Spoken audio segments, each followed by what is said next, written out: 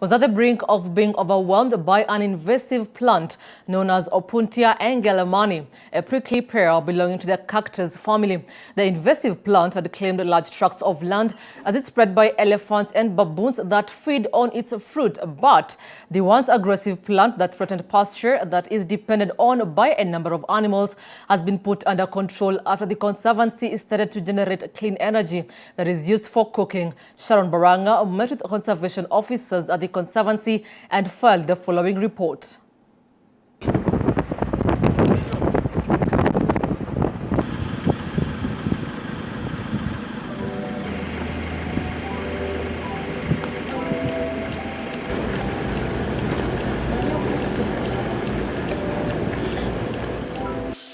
Loisaba Conservancy has been invaded by some invasive species, that is Opuntia engelmani. The Opuntia engelmani has taken up quite a big land within Loisaba. So the management explored ways of managing that particular invasive species. And part of what we do is production of biogas.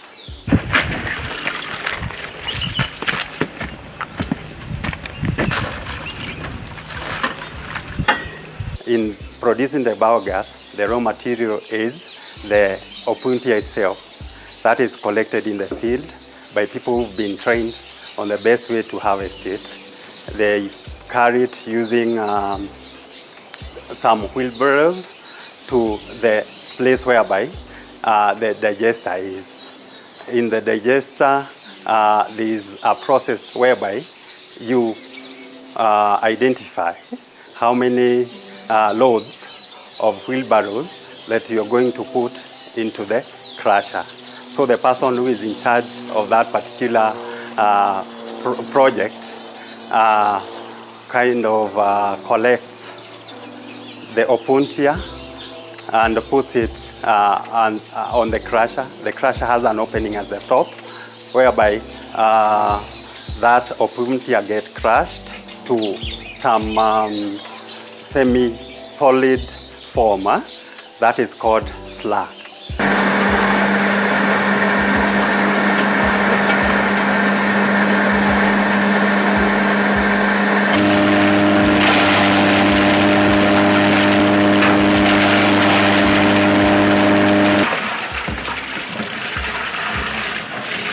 Basically, the water helps in the crushing process. We have the solid opuntia that has been collected and put in the crusher. So the water softens the opuntia that is being crushed into a pulp.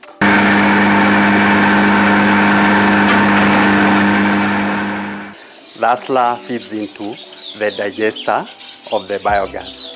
So the digester has a prefabrication system in which the slag gets inside and the biodigestion process or fermentation kicks off. The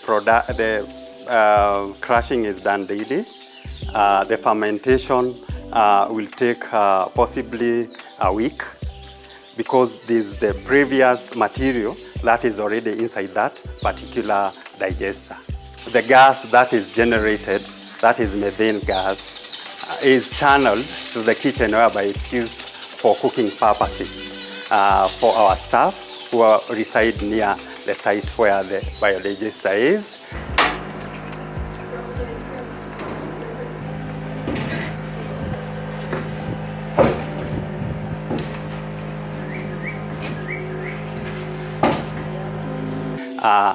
There is also a byproduct that comes out in form of liquid form that is used in the kitchen because it's really kind of organic fertilizer. And the gas helps in running the kitchen for 7 hours a day, whereby our staff who reside in this area are well fed, and also they commend the project for helping reduce the acreage under which opuntia is in Loisaba Conservancy.